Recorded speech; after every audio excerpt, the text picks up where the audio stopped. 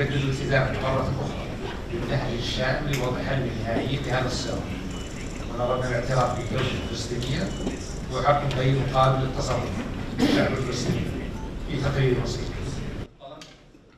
وأرجو أن نختصر قدر المستطاع وأن نلتزم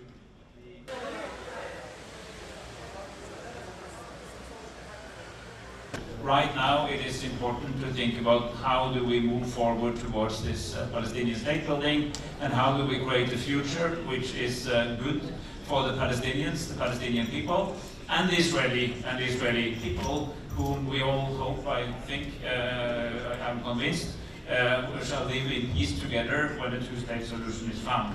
About it now, I disagree with those, not in this room but in other rooms, who say let's just. I disagree with those, not in this room but in other rooms, who say let's just stop the war and then see what happens. Because 6th of October, meaning the day before the 7th of October, is not the solution. Just going back to where we were isn't the solution, it wasn't a solution, it will not become a solution.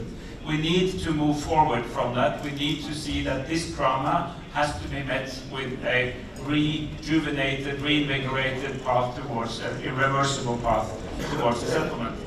In that comes question of the security of Palestinians, the security of Israel, possible normalization with those Arab states who have not done it yet, how to build a Palestinian state not only in theory but also in practice, how to work with the new Palestinian government of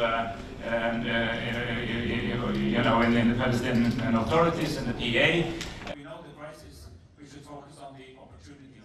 And the road to a solution, those Arab states who have not done it yet, how to build a Palestinian state not only